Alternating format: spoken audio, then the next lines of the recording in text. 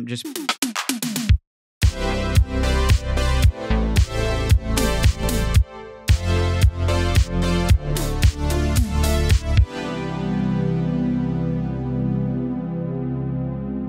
Hello and welcome to Cinema Spectator, a show where an expert and a casual movie fan watch movies in the cinematic canon. Today's film is not a film. We're talking about Isaac's worst film experiences from the past 51 movies that we watched. I think there's a lot to go over in terms of, what happens when there's a movie that everybody talks about, that everybody knows, that everybody, says you should watch, and then you watch it and you say, that wasn't very good. And I think we've all had that experience. I certainly have, and we'll talk about it with the first movie, I guess, because that was the one for me that I was, constantly over and over again, breathless, spoiler alert, constantly over and over again told, like, oh, Breathless is so good, it's so innovative, blah, blah, blah. And every time I watched it, I came away with the same feeling of, it's not very good. So, I think we'll have, I don't know, looking at these films that I've showed you, Isaac, I don't feel like I've showed you too many that are like way out there, that are super difficult. I think probably like Monica Mana is like the worst offender of this, but for the most part, we've kind of stayed away from the experimental stuff so far, because I'm trying to kind of get you into film and not like totally close you off and make you hate movies forever.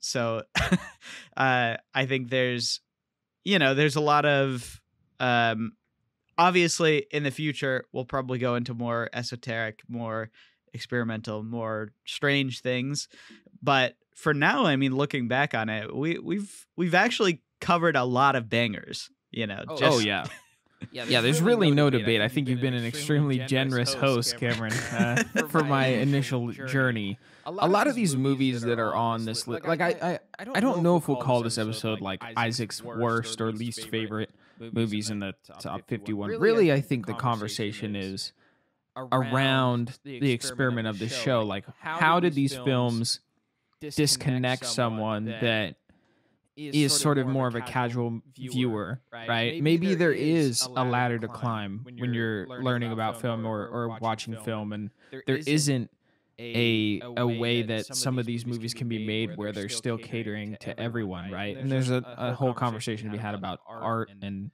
maybe not all art is for everyone, I think this is it's an interesting conversation because some of these filmmakers are out to make masterpieces that are almost meant to be in the museum of film, whereas it is a medium that's for entertainment, and that creates some tension between the viewer and the product itself.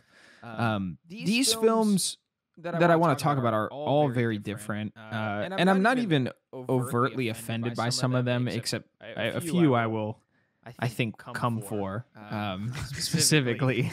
But I want to have a little bit more of an open-ended conversation now that we have watched 51 movies this year.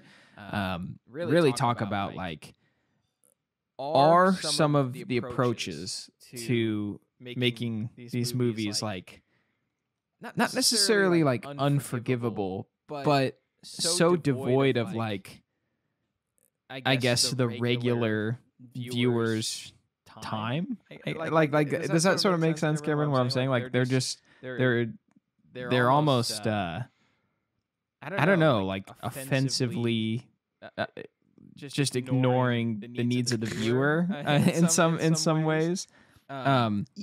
Yeah, I mean, I see what you're saying, although I personally disagree with that in terms of, I don't think there is a responsibility on the filmmaker necessarily to sort of cater to a certain viewer. And actually, I think that's what oftentimes when that happens, it either caters to sort of the lowest common denominator, or it caters to maybe an image or a picture of what you could be, instead of really exploring certain things. So, and I think, of course, you as a viewer can say like, well, I didn't like that because that wasn't for me.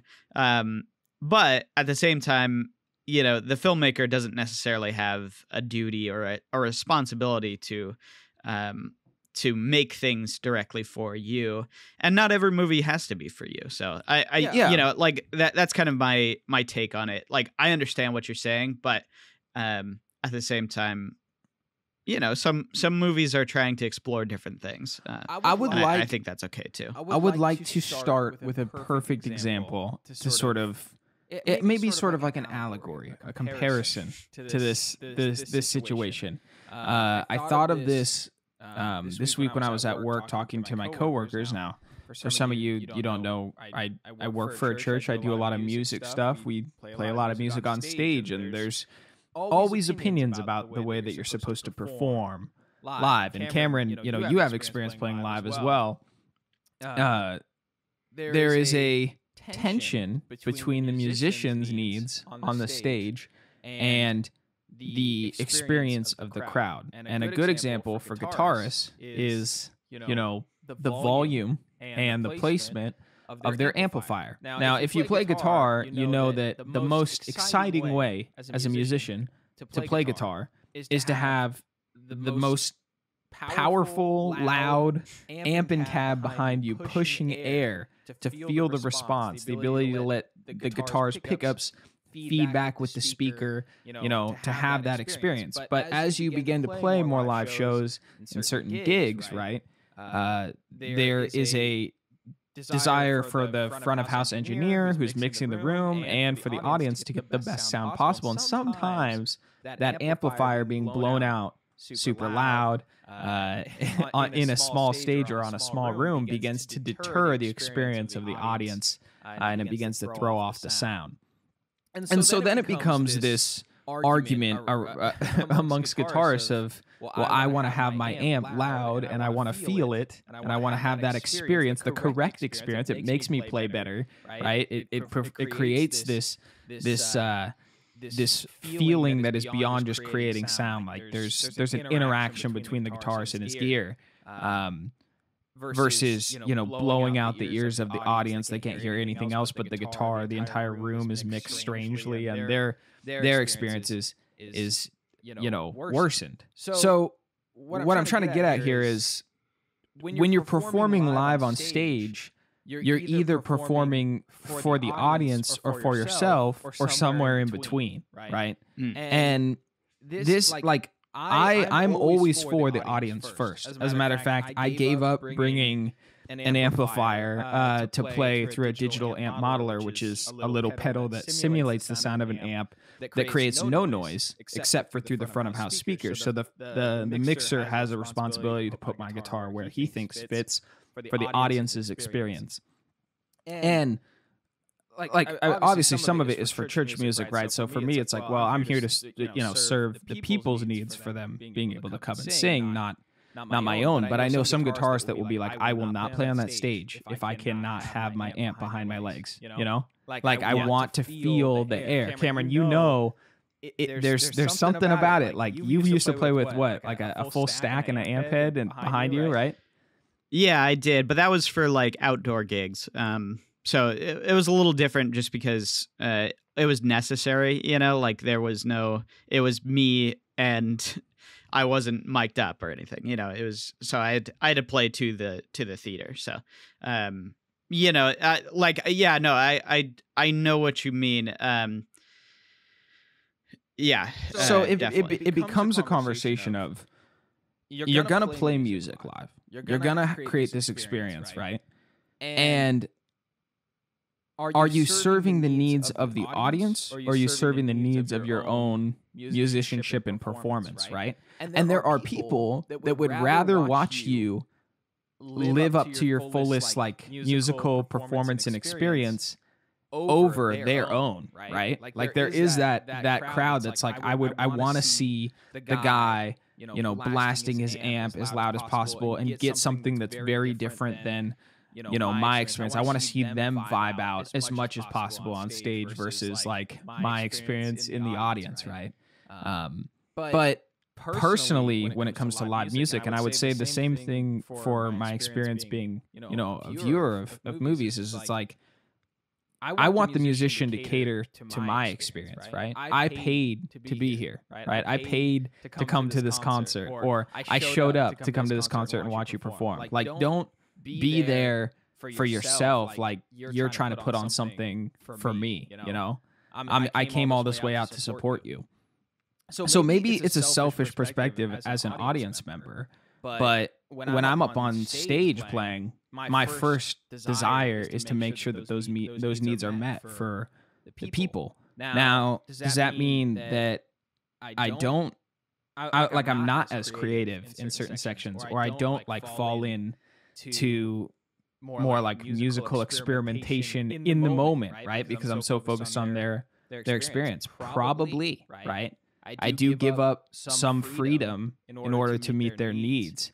And that can result in like worse musicianship. But I think the same concept applies to films, where it's like, if you're just there to meet the needs of your own, like, your own artist project or whatever, like to have your own performance moment, there's a lot of my personality that's like, I'm not really gonna sit there and apologize for you. Like, it's just you only cared about your own thing. So that's kind of the perspective I'm coming from, and hopefully that comparison wasn't too long, but I think it kind of paints a picture of where I approach watching movies, and also like from the perspective of someone who's creative, it's like there's a balance in that space. Cameron, what do you think of that analogy? Like, you think it's a flawed perspective, or you think it's a different perspective? How you feel? Well, I think, I mean, the thing about it is like, I think you're right in some sense, but then at the same time, obviously, when you go to like a Metallica concert, you want it to be loud, you want it to be boisterous, you want it to be, and you can have both. You can have it sound really good and have them sort of be creative and take risks, and and there's a virtuosity in their performance because they've been doing it for so long, and so I think there's. I think like The Irishman is actually a good example of this, where I don't think The Irishman is a movie about or that's like catering to a normal audience. It's like 3 hours long and it's really slow, and there's it, what I mean? Like, I don't think that movie is trying to sort of coddle you. But at the same time, you can't help but recognize the virtuosity. But I agree in that there are plenty of movies that try to be really artistic or out there, and just don't work. And part of it probably comes from maybe inexperience, or it comes from a sense of I guess just not really caring about your audience's time, or something like that. I don't know, but I see where you're coming from, but I think there's a chance where you can have both ways. It's not always attention. I agree. I think it's the we need to get off this music analogy, but I just thought it was a fair comparison. Like, you need to be aware of your stage size, right? Like if you're on a massive stadium stage, like, yeah, you can play as loud as you want to play, right? But like if you're in a small like dive bar and they have like barely a corner stage, right? You don't need a full stack blowing out the room so you can barely hear the drums. I think that the comparison really does summarize like how I feel about watching some of these movies, because as an audience member, I'm not willing. There is a little bit of a selfishness where it's like, why would I give you the benefit of the doubt, right? I think talking to you and Juzo, who's very knowledgeable, one of our members, on Patreon, like you guys have a desire and a hunger to experience like films that are different and like really, put yourselves through a wild audience experience, right? Just like personally, I'm like, I don't have time for that. Like I don't care to do that. I don't even care to do that for like I am one of the snobbiest concert goers, and it's just like I'm not sympathetic to the concert. Like if there's any bad vibes or any energy, it's like I wasted my time to come out here to see people that I want to see, and they're either gonna deliver or they're not. Like one of my biggest complaints about concerts is just the people around the concert scene drives me nuts. Like I've always, any concert that I've been to, there's always been people around me that just ruin it, and I'm like, I hate this. Like I just want to see the artist perform. And that's not on the artist, right? Yeah, it's just like the audience experience for me. That's like Tarantino fans ruining Tarantino. Yeah, exactly, right? Like that's like you going to see. I mean, here's a great example. Like, let's say you appreciate a modern pop artist or something like that. Like, you're a big fan of Billie Eilish's new record. You're like, wow, this is so unique. She's really doing something. You go out to her concert, and there's just a bunch of toxic, obnoxious fans out there being all strange, and you're like, I can't even enjoy this. Like I don't even know how to approach it. So yeah, I think there's a lot of factors in watching these movies, but I think it's time to dive in. We'll go from the order of us starting the show and move through there. The first film that we watched on the podcast is Breathless. We reference it a lot, Cameron. I think this is a great choice that you made us experience this first. I put a little note on what disconnected me from this movie. It feels very spastic, a little bit confusing. Obviously, it's a foreign film. It's French, right? So I'd never really watched any sort of movie like this. This being episode 1. There's a little bit of like a guerrilla filmmaking style to it. There's so much chaotic decision in the creation of the movie, and I think you mentioned that's a lot of the movie's charm. But as someone who has basically I had no experience watching this movie for the episode 1, I was just like, what is going on? Like this is just too much.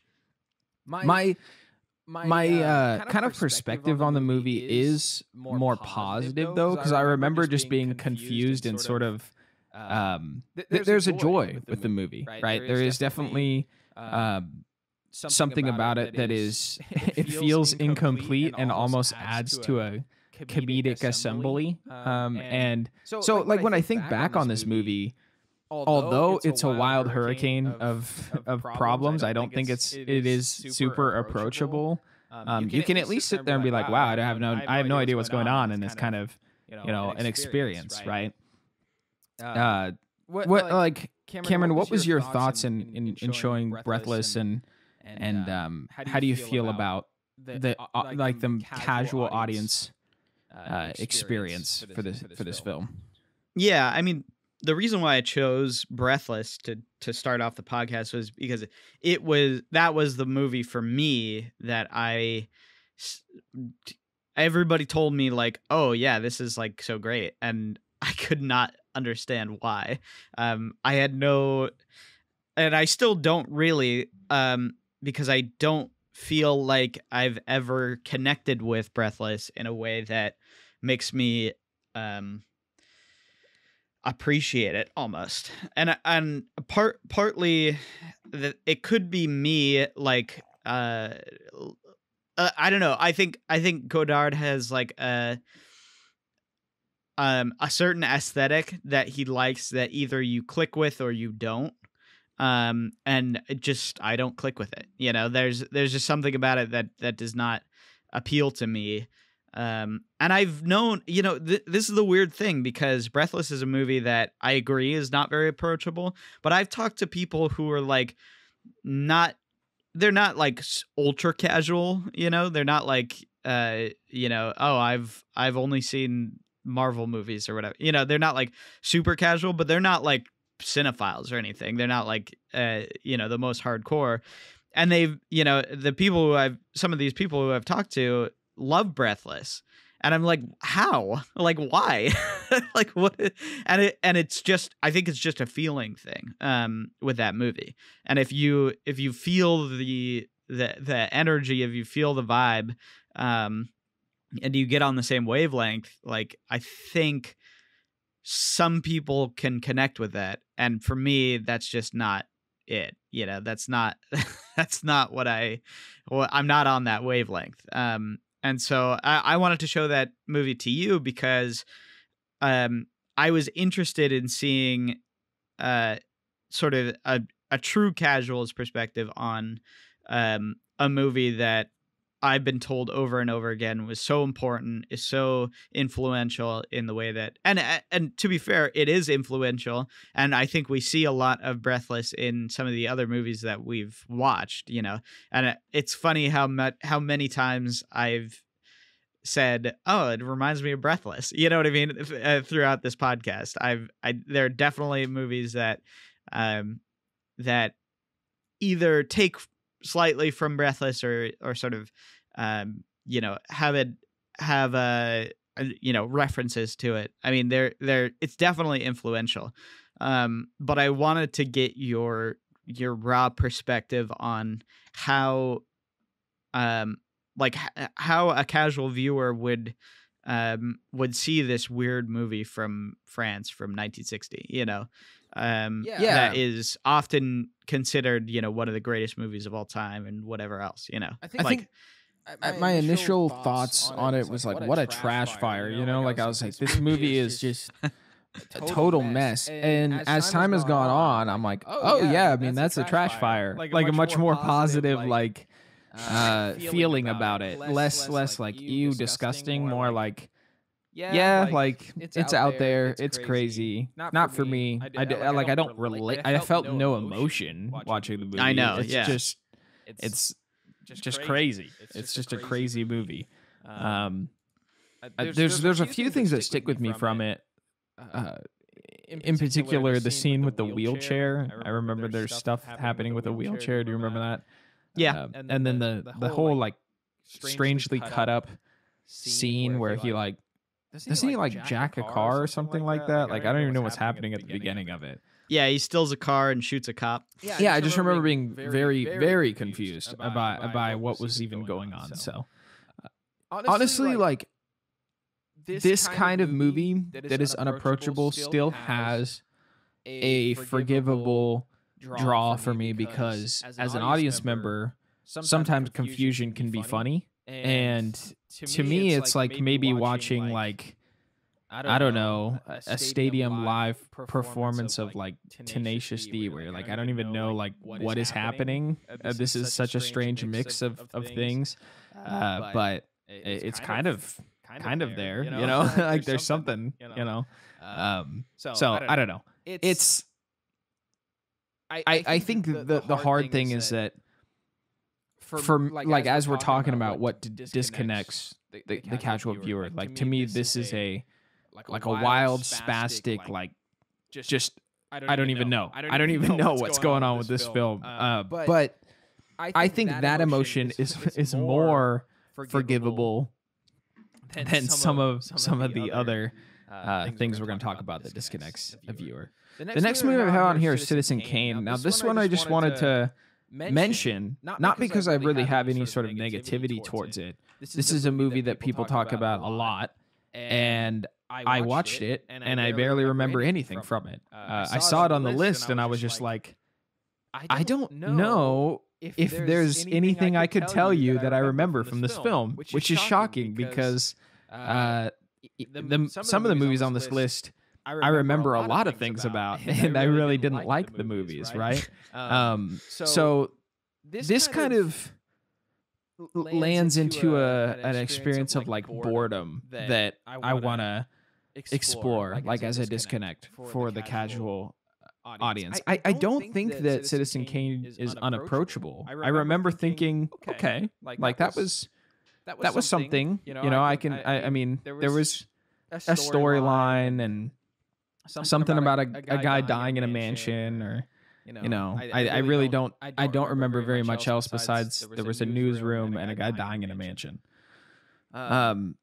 but it kind of dragged in a way that I was like, this is an old movie.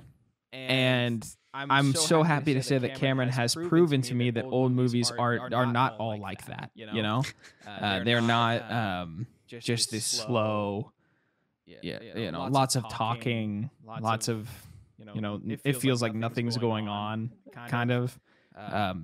So I'm sorry if like Citizen Kane is your favorite film. I'm just shocked that I watched it and I can't tell you really anything about this movie looking at it, because it's been surprising how many black and white films have resonated and stuck in my brain. And this one is one that people mention all the time, and it doesn't have that for me. What do you think of Citizen Kane, Cameron? Am I like super off? I mean, is this just no? I don't think you are. I don't think you are.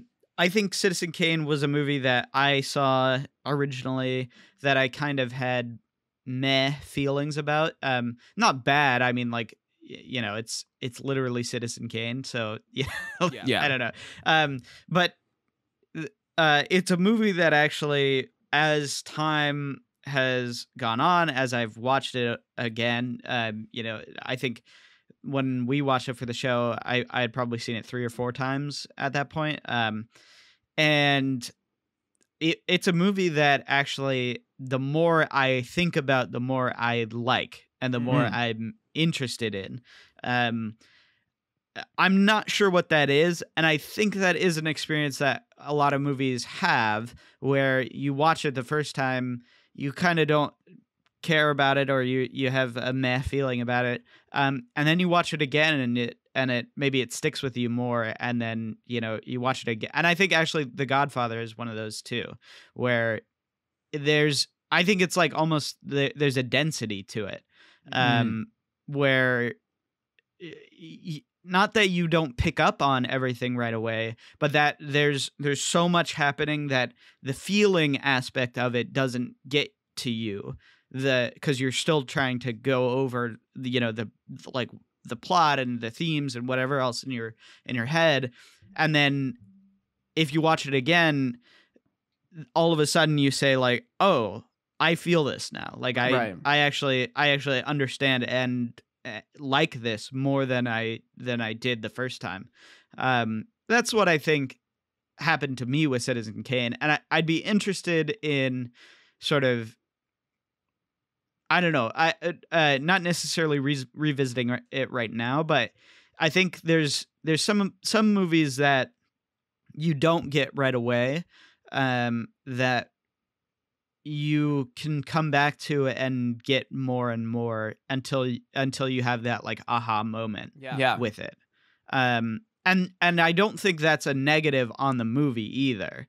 I always consider that like me being not ready for it, or not, you know, sometimes it's, I don't know, maybe not knowledgeable enough about it, or, you know, there's a certain, not that it's necessarily my responsibility, but there's a certain, you know, element of me not being prepared for a movie that could actually be important and impactful, but I'm just not there yet. You know what I mean? Like, and there's movies a lot of times where you watch and you kind of are having an off day, and you're tired or whatever, you know, and so there's a disconnect there because of your personal viewing habit or whatever, you know, your personal feeling when you watch the movie.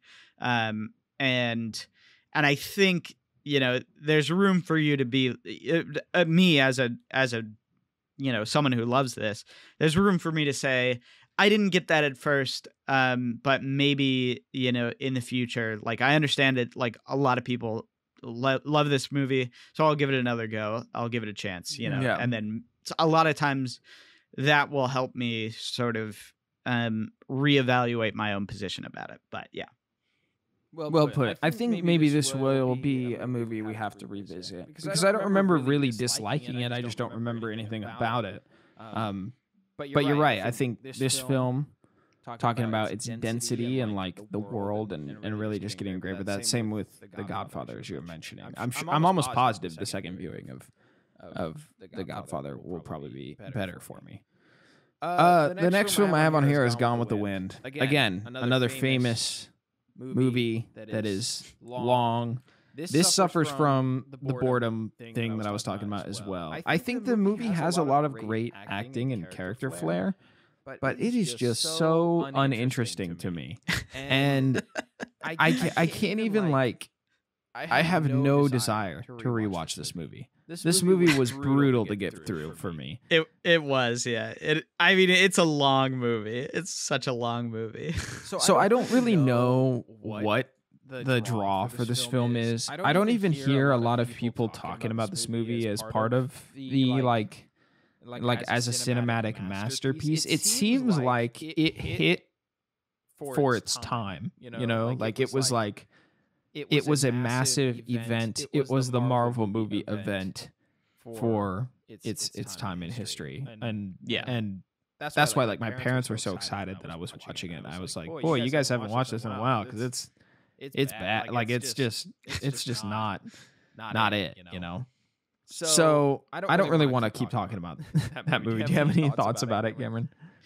No, other than it's so long, and like you said, like there's so much that I think that movie, there's a lot that is so good in it, but it's really boring.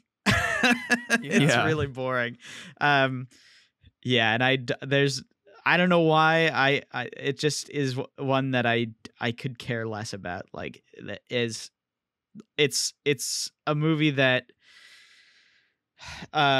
it could not grip me for the life of it. And yeah, no, I totally agree. But then, you know, thinking about it, I do feel like it's almost the opposite of Citizen Kane, where there were moments that I felt more than I expected.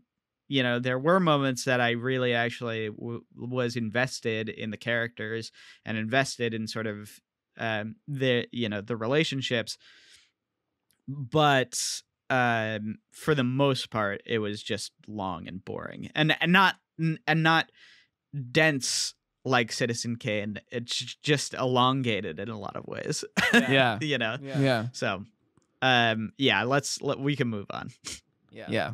I keep thinking about this concert performance thing. I'm like, what would Gone with the Wind be if it was like a performance? And I feel like you ever see like a Go ahead. What's your thought? Like, what would it be? No, it'd be like a really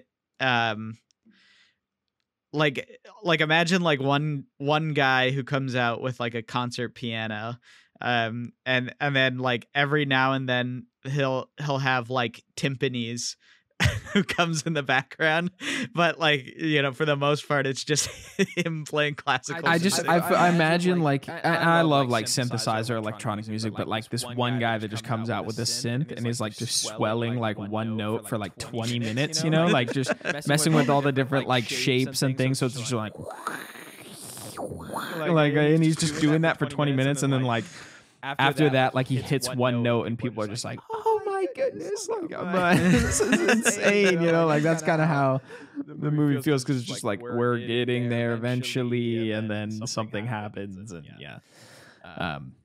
So the next film that really kind of off-put me in a way was Mean Streets.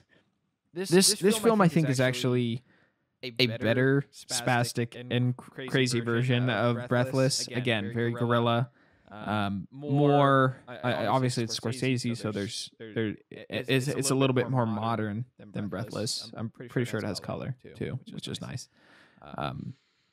This movie, like, I just didn't really. Again, it was just kind of crazy and all over the place. And as a viewer, I was like, I don't understand this too much. But again, like, there is something kind of appealing about that, the wildness, and I look back on it with probably more positive thoughts than I had initially watching it. But it's still like, for me, that disconnect was just the it feels like rough around the edges, and I think a lot of film appreciators are like, this is like what brings this movie a lot of charm, right? It's rough around the edges, and you can just see how much heart they were pushing to make this movie like hit the finish line. And for me, I'm like, boy, they barely. It seems like they barely put this thing together. You know, like so it's. I don't have a lot of negative things to say about it. I just it didn't resonate with me because it was so rough. If that kind of makes sense. Well, yeah. I mean, for me, that's one of the things that I really like about it is it's kind of Scorsese at his first attempt at being Scorsese in a lot of ways, and I think there's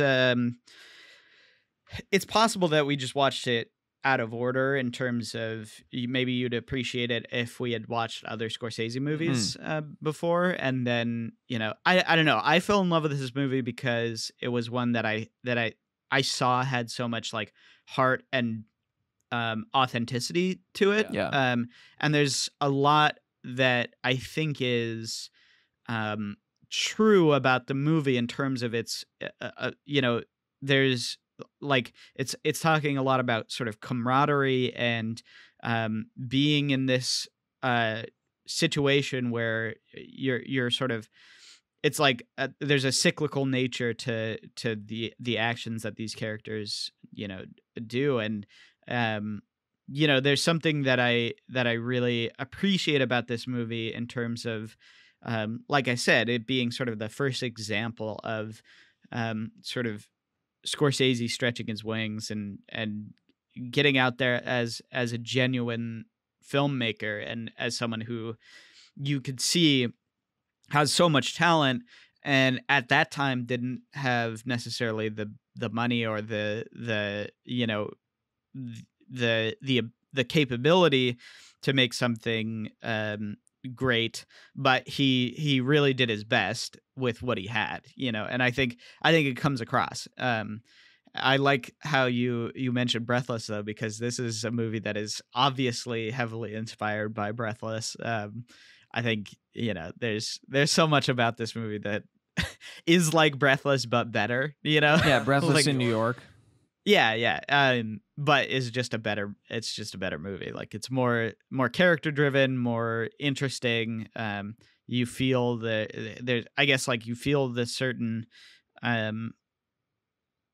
like, I don't know, the characters are people that you care about, even though they do bad things and make poor decisions.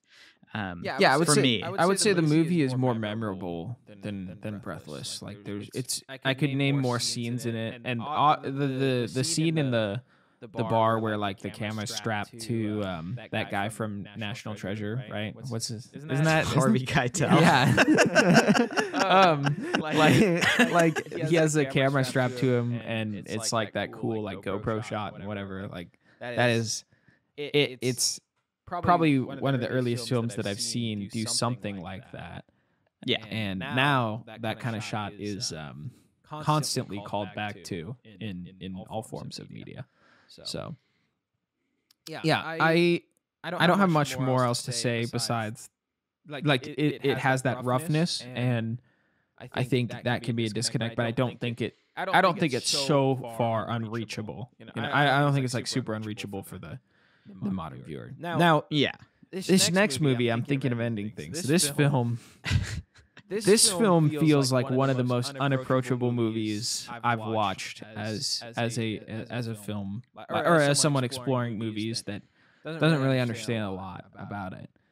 It mixes a lot of boring dialogue. Like there's a pet peeve I have with some of these movies, and I haven't introduced this, but it's almost like an unearned drama.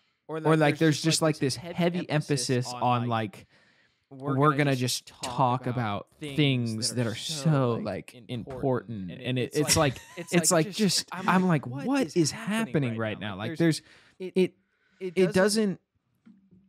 It is just it's so on the nose, and it comes across like almost like offensive or obnoxious or something like that. I can see obnoxious for sure. Yeah, the beginning conversation in this movie where they're just sitting in the car for like 20 minutes, I was like livid. I was actually like so frustrated. They just sit in a car and talk. and it's not about anything. It's almost like I want to disrespect your time as a viewer, right? Like I want to make you feel bored out of your mind, and I'm just like I could not hate this more, right? Where I began to like find interest, but also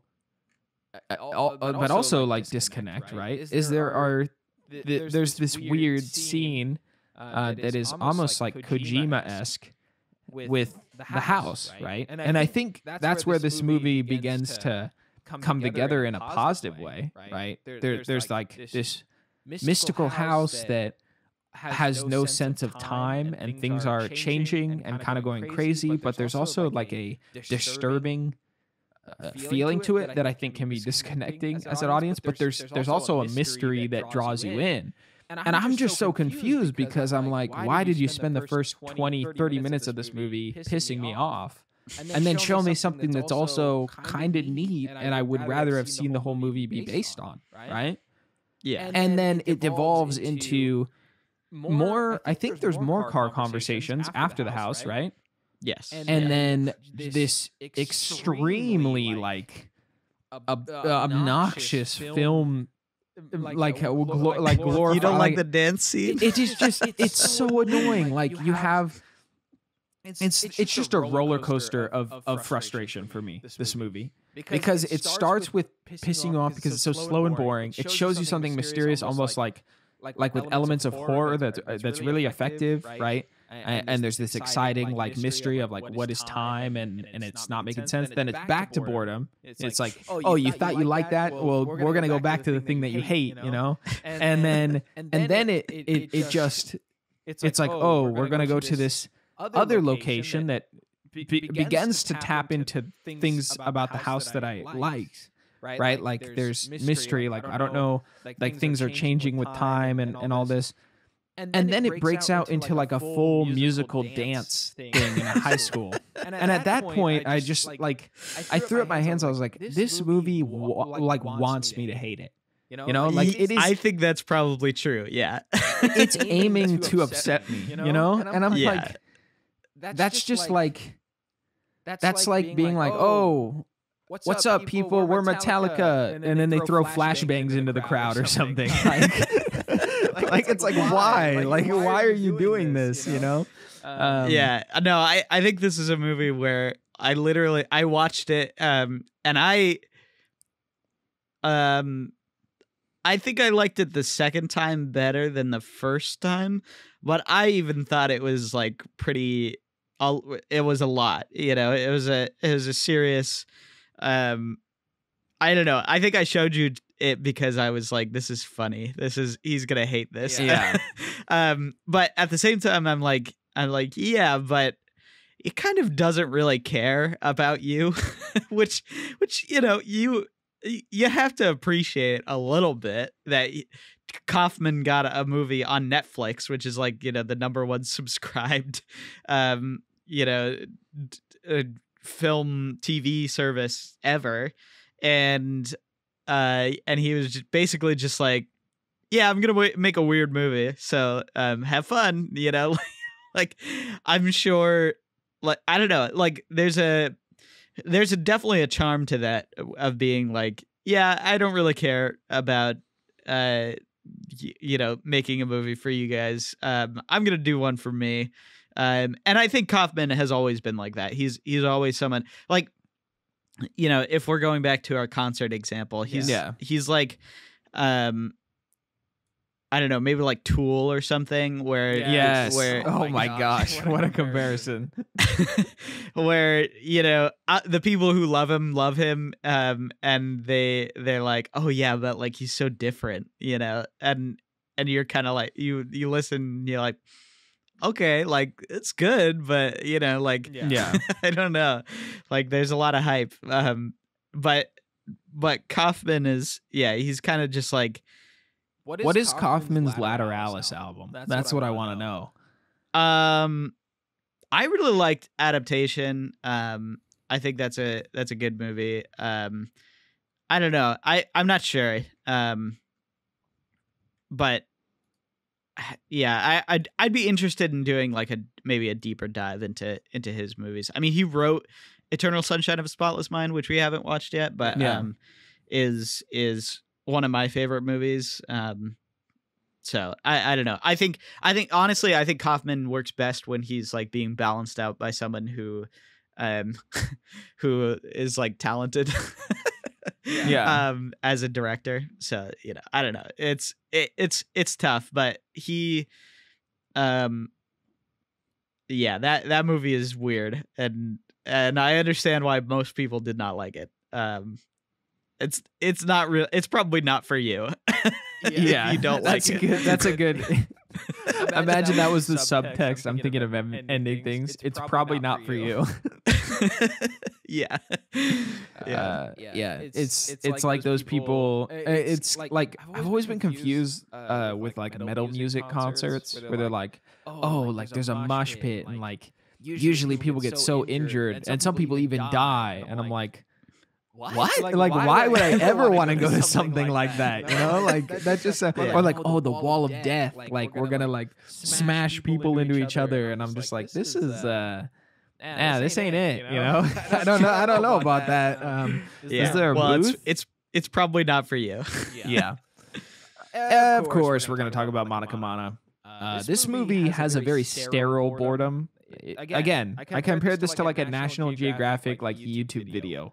That's really kind of what it feels like. I'm not even offended by its boredom. I'm just like if it just feels. I mean, it is technically a documentary, right? Yeah. So sort of. I don't know. Like already, it's trying to warn me where it's like, oh, it's a documentary, so it's gonna be boring. You know, I haven't seen a lot of documentaries that are like exciting. Probably like Tiger King on Netflix, but again, that also feels like reality TV, so I don't even know.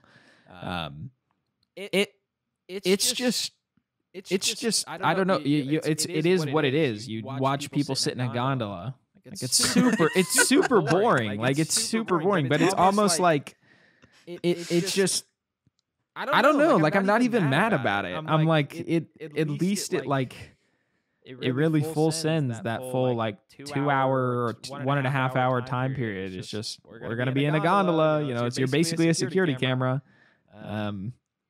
It's I find the reviews, like the IMDb reviews of this movie, really funny. Just because there's people who are like 10 out of 10, this was an amazing experience, and then there's one who's like, as a Nepali, I don't know what about this cable car ride was so exceptional that it needed a movie. which is like the most accurate description of this movie. Yeah. I mean, I obviously showed you this because partially as a joke, I guess, but partially because it's another one of these movies where I had to watch in class, and I was like, why? And then at the same time, it kind of reset my base level for things that I didn't like or that I hated. You know what I mean? Like it reset every other movie that I'm like, oh, it was pretty boring, but at least it wasn't Monica Mana. Yeah. You know what I mean? There's literally there's actually a scene in this film where there's just goats in the cable car for 10-15 minutes. You just watch goats ride the car. Yeah. It's 10 minutes. Yeah. That was the moment where I was like, I am going to press the fast forward button, which Juzo thinks is a unforgivable sin, but I'm going to be honest. Like I'm in it to watch it for myself. You know, I didn't fast forward any other movie. And I was like skipping that 10 minutes, you know, kind of just skipping through it. I didn't do like a full skip, you know. I was like, okay, 30 seconds. Still goats, you know, nothing. There's nothing happening. I was waiting for like some jet to like crash into the cable car lines. I started just making up storylines in my head, like when is something crazy traumatic gonna happen? Like just the car falls or something. I can't believe we talked about that movie for an hour. Yeah, so it's probably more interesting than watching it yourself. Yeah, probably. Yeah, it's so bad. I hate that movie. You probably hate it more than I do, honestly. Yeah, I probably do, honestly. Yeah. I mean, I didn't skip it, but yeah. Well, learn to skip, dude. When life gets a lot better. The piano is up next. This is the worst airport book you've ever seen. Like just a garbage romance novel. Yeah, it's really bad. This falls into like you could mix it between like boredom and like disturbing. Really for me it's like it's kind of back to that like just sort of with Gone with the Wind as well, where it's just like this heavy drama that I just could not care about at all. Like it's just a stupid Pirates of the Caribbean skin like thing where there's like, oh, there's two love interests and there's one woman who's just wow, she's really struggling to figure out which guy she likes or something. And I don't know. Like I think this might be the I think this might be the worst movie we've watched. I agree. I agree. Actually, a lot of, and the reason why I say that, I guess, is because I can't understand why anybody thinks this movie is good. I literally can't. Yeah. And people do. Like, people are like, oh man, the piano, like, it's so sad. It's so powerful. She's stripped away of her talking, you know, and it's you're just like, oh gosh, this is so bad, and it's like the most sexist movie in the world. Oh my goodness, yeah, it's terrible, and everybody's like, oh yes, what a feminist movie, you know, and you're like, wait, what? Like how? Honestly, I don't know. I hate this movie so much. I don't know why I'm thinking of this, but you'll have more enjoyment out of like the first Hunger Games movie than you will this film. You know, I don't know why I'm thinking of that, but I'm like, you want to see like a feminist movie? I was just thinking about how like the tongue gets cut out, right? Isn't that what it is? No, her finger gets cut off. That's what happens in Hunger Games. Is some people get their tongues cut out. I don't know why I remember that. She doesn't speak because her finger gets cut off? No. She doesn't speak because she's a mute. Oh. I don't even remember that. She just doesn't speak. That's well. the thing. She just doesn't speak. She speaks with the piano, you know, that's her expression. But all these, you know, the men in her life are wearing her down. I have more emotion about but she goes and runs away with her abuser, literally a rapist. I have more. It's crazy. I have more sympathy for like Link from Legend of Zelda, who never says a word, than this character. Yeah, garbage. Absolute garbage. Bad. It's a really bad movie. Don't watch it. And if anybody's kind of interested, just know it's terrible. You really should watch almost any other movie. You should rather watch like Monica Mana. I think it would be more exciting to watch Monica Mana. Yeah, probably. Yeah. The next film I have on here is Eraserhead. Man, this movie, I don't even know. Like this is one of the first films I think I've watched where I'm like, I don't think this movie ever needed to be made. It really disturbed me, and I just don't like it at all. I really like it's just gross. Like and it's not saying anything. Like it's just it makes the world worse. I'm gonna put it that way. I totally disagree with that. But so I just I don't know. Like I don't really think that this movie is super approachable unless you're I don't know, like very.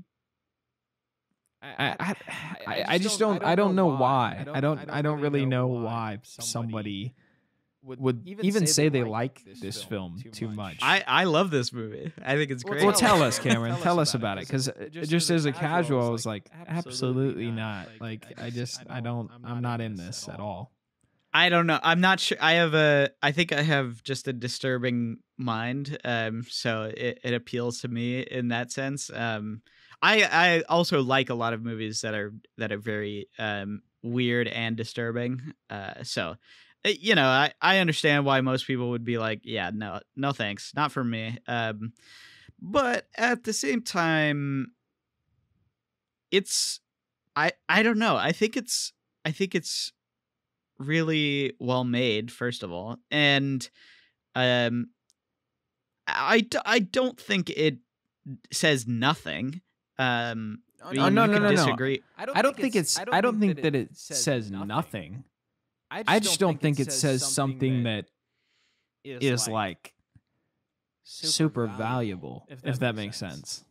I don't know if I agree with the stance of this film, and that doesn't mean that like somebody's perspective shouldn't be shared, but I just don't think it really it doesn't add a lot with what it's saying. You know what I mean?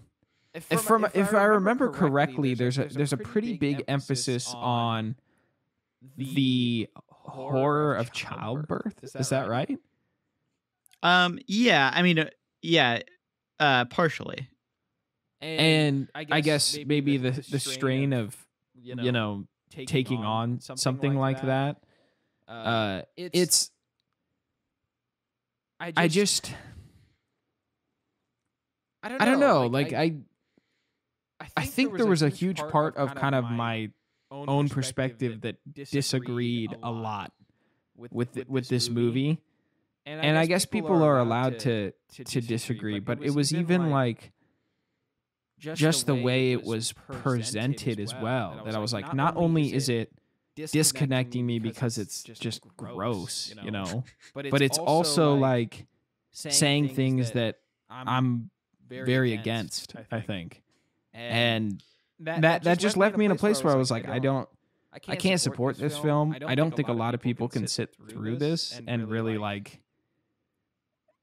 Also, I think even if you're trying to analyze it, you're going to be so distracted from all the disturbing like imagery and like the other thing is like this movie isn't like do you know what it's rated? Like it's not super. I don't know if it ever was rated. Yeah, it's not very like there's nothing like super graphic in it or anything like that. It's just like. I think the best way I can compare, I rewatched parts of Alien, and one of the things about that movie is that there's something sensory or like to your gut level where you're like, this is not right. It's disturbing, like the alien, the way that the alien ship is like wet and veiny and not right. You're like, I'm disturbed by this alien. He is horrific, right? It's gross. You're like, I don't like. There's something about the xenomorph design that is it is. Something to be feared, like deep in your soul. You know what I mean? And I think that this movie has that as well. Like there's something to be feared that's like deep in your soul. And then the commentary around the movie, it's just like, what a negative, like, I don't know. I just, I mean, I think the thing that frustrates me about this movie in particular is that I have such a strong dislike for it, and it almost makes the people who love it be like, yes, that's what it's all about. Like, you're so offended. That's so good. And I'm like, no, like that's not something to be proud of. That's something that like I spite. This is like the piano is like just horrible. This is a movie that I personally hate, I don't think people should watch it. I don't think it's something that really needed to be made at all. So, I mean, I guess if you're really into like the film stuff and you're like, ooh, like that's ground that's supposed to be untouched, or like they're really breaking the boundaries, I'm like, good for you, good for you that you're so excited about that. But I just don't. I don't know. I despise this movie. So yeah, well, I mean, I understand that. Like, yeah, you had a very negative reaction on viewing. I love this movie. I think it's great, but I mean, I can see it's not for it. Again, it's in the same vein of I'm thinking of ending things. It's probably not for you, Yeah. So that I wholeheartedly disagree with your take here, but yeah, I think you just had like a visceral reaction to it, which is fair. Like that happens to movies for sure. I mean, that happens to me as well. But there's major kudos to like how uncomfortable the film makes you. I mean, like when we were I think we did a commentary track on it, right? We Cameron? did, yeah. And there was like certain scenes where like they walked into the house and there was like the dinner scene. You're like, isn't this just so like wrong on so many levels? And I was like, yeah, it's like unbelievably like just there's like literally nothing. I don't know. Like if you wrote it out on paper, there's nothing that's like that's a bad rating, or there's just something that's like the alien xenomorph. That's the best way I could describe it. Where it's like things are abstracted and they're not sitting right. And I'm like, this is just I don't know who could make this movie. Like I don't know. Well, like, it's like it reminds me of like surrealist paintings. You know? Exactly. They take something that is you understand, or that is familiar to you, and then distorts it in a way that makes it really strange and uncomfortable, which I think is the what's good about the movie. But I can understand how someone could say like, ew, that's not good, that's disturbing, because it is. I mean, it is disturbing. It's a disturbing movie. But in any case, do you have one more? Right, the last one I have is 400 blows, or 400 blows, whatever it is. Yeah. This movie reminded me of the book Kite Runner. Very like coming of age with traumatic upbringing or dramatic upbringing. It's a very personal story. There's obviously a little bit of a language barrier because it's a French film. It's very focused on like the individual's journey. I just this movie like didn't connect with me, and I don't know if it will connect with a lot of people. It again is kind of treading that ground of like very like drama heavy. It's not the same. I'm not comparing it to the movie The Piano, but The Piano has like this is drama you should care about. And I kind of thought that the 400 Blows was doing the same thing, where it was like this is drama you should care about. There are relatable elements of the child, like kind of fighting with his parents and being in the midst of a broken household, right? That I think are effective, but it just didn't grab me. And this is like obviously I think Eraserhead would have been a better way to close the conversation. But as I was looking through the films, I wanted to put this on the list, not as like a terrible movie, but just another one that was like, as a casual viewer, it disconnected me because the drama just didn't resonate. I do think some people could really connect with this movie, but there are a lot of like for me it's like black and white, it's in a different language, and it's a lot of drama that you could easily be disconnected from because of its assembly, I think. Yeah, I would say this movie I actually really liked a lot more than Breathless, obviously, and I think it probably suffers from the same situation where like The Godfather and Citizen Kane, where it's one that maybe needs revisiting in terms of fully appreciating it, I guess. Yeah. And for me, it was I don't know, it was one that I actually really appreciate, and I like a lot of the themes. I think it's got an interesting ending. I actually really like the ending. But I can see why. Well, also, the other thing that I really like is that there's like such a love of Paris and such a love of France that you can see like palpably. Where in Godard movies, I feel like he has like a disdain for a lot of these things. And I could feel that there's like a nostalgia to the movie. There's like a lovely, reflection of what of what he loves. And to me, that I like that. I think that comes across. But I can see why it's not like up there for you. It doesn't. I wouldn't say it's up there for me either. But I think it's pretty good. Mm. I would throw in there. I know you didn't watch it, but I would throw in there Sympathy for the Devil. Terrible movie. It's so bad. Godard, what are you doing? What are you doing here? But yeah, yeah, you didn't watch it, so No, that one you did with Juzo. yeah. So.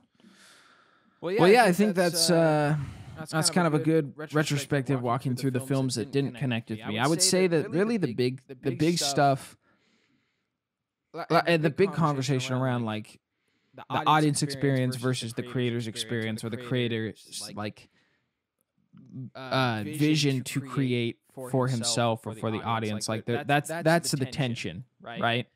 And as we compare it to the concert scene, for me, like the thing that continually comes up is like either like a boredom sort of blocker is probably the best way of putting it. Like there's these movies that just waste your time in a lot of ways. Then there's like the non-traditional piece together, like kind of crazy wild project that, as I've watched more movies, it seems like I've become more fond of accepting those because they don't have a ton of budget or anything like that, right? That it can be disconnecting, but it can also be appreciated. I can understand how some people find appreciation. I think the modern audience viewer is like, I don't know. I think of like seeing a local band that's like kind of bad, but they're really trying, and they kind of just have a small touch of something.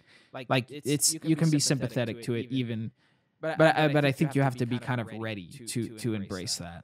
Yeah. So and sometimes it works in the other way, where you want to go back and watch after you've sort of studied the director, or after you've watched some of his stuff. You want to go back and watch where he has come from and sort of the inspirations in his earlier days. Yeah. I know for me personally, like I love this punk band called Blink-182. They're really obnoxious. But they play on huge stages now, and to watch like old videos from the 90s when they're playing on like these tiny backyard shows and things like that, it's like, wow, like I wish I could, like, I got to see that. I wish I could have gone back to that time where they didn't even know that they were going to find any level of success, right? Yeah. That can be a relatable experience. I think you really have to be invested in the creator for those movies to work for you. And as a casual, I didn't know the creators of some of the movies that these like didn't connect with. But like I think knowing what I know about Scorsese and watching Mean Streets now, there might be a little bit of that sympathy, right? And then the last blogger for me was like this unearned drama, or like this heady, boring, like it kind of goes with boredom, drama, or like I don't know, disturbing disgustingness drama. I can't quite put my finger on how to categorize some of these movies, because they are things just that off-put you, right? Like in just a gut level. Yeah. So it's been an interesting journey, Cameron. I'm sure we're gonna explore even more films that disconnect the audience members. But I always find it surprising that some filmmakers can find that balance of like serving themselves in their creativity. They have elements of the raw or the boring or the disgusting or the drama stuff. Like drama for me, and I know that's kind of a very broad term, but like we talk about. We were talking about, and this episode's going long, so I'll wrap it up, be real quick. But like the dramatic payoff, like at the end of The Good, the Bad, and the Ugly, like that movie's drama at the end is like on like 11, like it's just going off the charts in terms. There's like this creative style, things have been building up towards it. The movie is long, like. I would say for you, even Casablanca is one that you love, and that movie is entirely drama. Yes, there's nothing but drama in that movie. So for me, it's like, why does like Casablanca work, and then Gone with the Wind doesn't? You know what I mean? Like those are both old movies. And for some reason, I'm so much more invested in Casablanca as a watcher than Gone with the Wind, where I'm like, I just don't care about this drama, you know? Yeah. So there's got to be something that the filmmakers of Casablanca know that the filmmakers forgot about in Gone with the Wind. So anyways, I'm sure the conversation will continue. This experiment has been really fun, Cameron, to do this show. I know we focused on the negative, but I hope that our kind of exploration of the audience experience and the filmmaker experience has been fun for you guys to listen to for the last hour. Any closing comments, Cameron? No, I mean, I think this was a good kind of interesting conversation about sort of what movies do to disconnect you as a viewer. I'm not sure that we necessarily clarified anything, because I think sometimes it's just a feeling thing. I think sometimes it's just I just didn't like it. I just was disconnected from it. And obviously, our role as commentators on movies is to elaborate on what that feeling is, elaborate on why things didn't connect with you. But at the same time, sometimes it just is what it is. Sometimes it just doesn't hit you at that moment. So yeah, I think we definitely will watch more strange and esoteric movies for sure, but probably not yet. I'll just say that I've got some plans that are not super weird. I'd like to do maybe like an experimental month at some point in the future, but we'll see. I mean, I think we'll get into some weirder movies for sure that are much less explainable on why you like or dislike it. Well, I'm here for the journey. I'm excited for it, Cameron. All right. I think that pretty much wraps it up. Sorry if we were a little slow on our words. It is early in the morning. We don't usually record in the morning. Cameron, I appreciate you putting together the show. I'm excited for where it's going. The rest of the month, I don't know what we're really going to be doing. Maybe we'll get into some movies, but we have been sort of being reflective on the first year. So, Cameron, any notes on what the next 2 weeks are going to look like in August? Yeah, well, I mean, I kind of was thinking maybe you should take the driver's seat for the next couple of weeks. Show me some movies that I of course we might have seen, or movies that you love that you'd like to share. I think that would be fun. Do a little role reversal here. I'll tell you what. I think after this conversation and the conversation about the movies that have resonated for us, right? Like, I want to show you in my mind, like what I think sort of a perfect balance between all these things are. So for the next 2 weeks, I'm going to show you two films, and I have a very limited knowledge, right? This is a beginner trying to impress like someone that's a master, but we'll almost consider this a test for me, right? To be like, Cameron, this is what, and I'm going to pick movies you haven't seen, and I'm going to be like, this is a movie that I think captures a lot of. It does what we've been saying a great movie does, and it also does what. It does like it tackles some of these things we've been talking about: the boredom, the grossness, the spastic or confusing. Like, it captures some of these things in a way that is extremely effective and not disengaging. So there's one movie in my mind that I think you need to see. That I've been thinking about a lot. It wasn't one you assigned me. I'm really excited to show you. So we'll probably be watching. What is it called? Think? Oh shoot! I hope you haven't seen it. But have you seen the Florida Project yet? No, I have not. I think that's what we're gonna watch this coming week. So right. the Florida Project, I'm excited to show you. Cool. And with that, we wrap up. We post every Monday. Thank you guys for supporting the show. If you're on Patreon, we didn't really pitch it, but you can support the show at patreon.com/ECFS Productions and get a bunch of benefits. Thanks for listening. We'll see you next Monday.